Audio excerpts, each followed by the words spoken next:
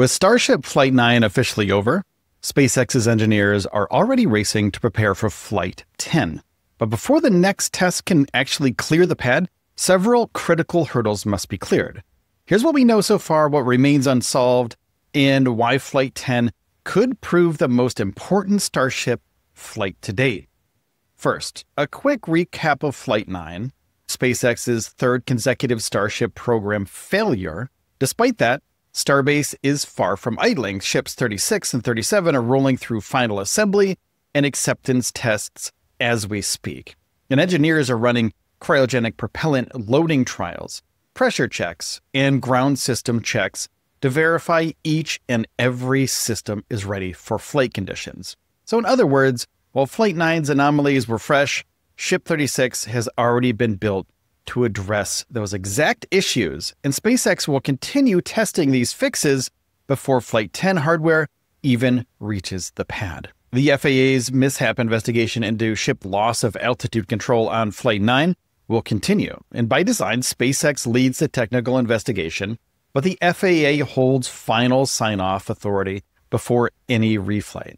Roughly speaking, these investigations can take anywhere from just a few weeks to a couple months, depending on how deep the root cause runs. If, for example, the failure traces back to a simple avionics glitch, SpaceX might validate the fix in weeks. But if the issue originates in a propellant plumbing design, that could require a more extensive redesign, tile reworks, or multiple ground test campaigns, which could take months, pushing back the next flight of Starship to mid-summer. Once the mishap probe wraps, expect SpaceX to repeat Flight 9's mission profile almost exactly, effectively a Flight 9.1. And that mission sequence was designed to tick 3 boxes crucial for progressing toward orbital certification. In-space relight of a Raptor engine. Without a reliable relight, Starship can't perform a controlled deorbit or landing burn. Flight 9 lost altitude control before attempting that relight, so it never got the chance to prove the ignition sequence.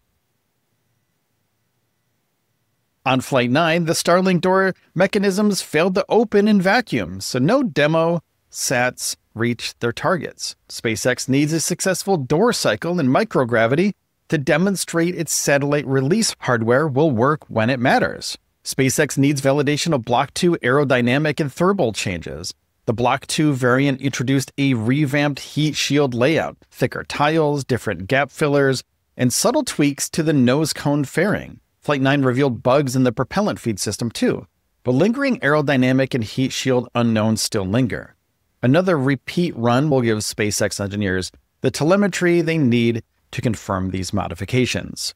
Now, digging deeper into Block 2 upgrades, while Flight 7 through 9 have flushed out the propellant system's weak points, chiefly uneven pressurization leading to slosh dynamics, there remains unanswered questions about the updated forward heat shield tiles and aerodynamic fairings.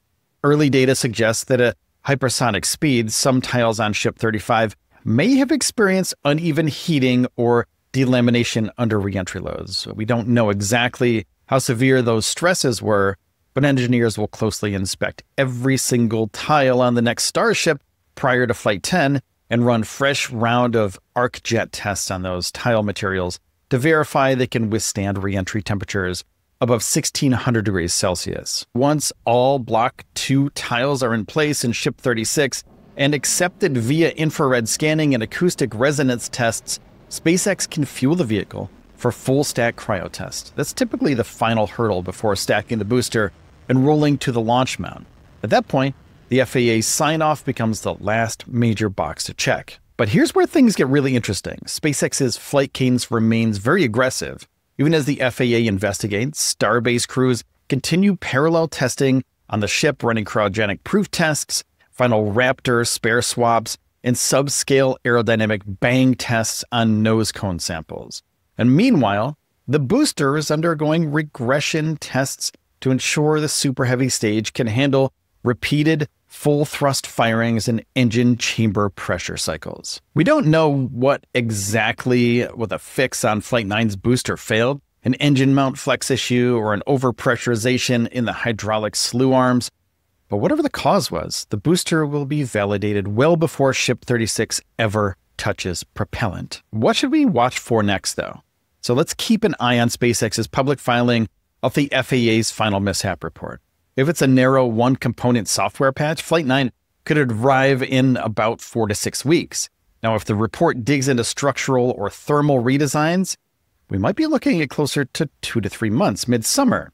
If SpaceX nails the in-space Raptor relight, manages a successful dummy Starlink deployment, and validates the enhanced heat shield in a single flight, they'll have effectively checked off the FAA's biggest concerns, clearing the path for orbital trajectory attempts going forward.